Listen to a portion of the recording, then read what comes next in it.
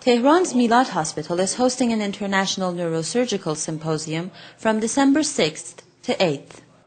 Over 450 Iranian neurosurgeons from different parts of the country have come to Tehran, along with a group of international experts, to share their valuable and unique experiences. Professor Majid, Samii, and other prominent neurosurgeons are present.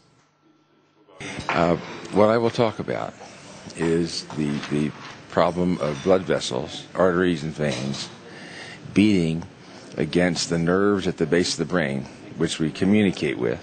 And the new work consists of work in diabetes and in something that has to do with difficulty with breathing at night, called a type of apnea. But this is also a chance for the foreigners to learn something new.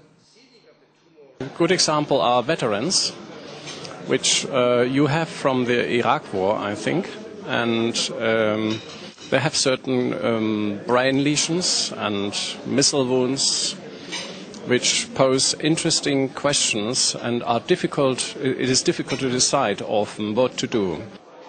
And of course, surgical equipment companies have not missed the chance to showcase state-of-the-art neurosurgical devices on the sidelines of the event.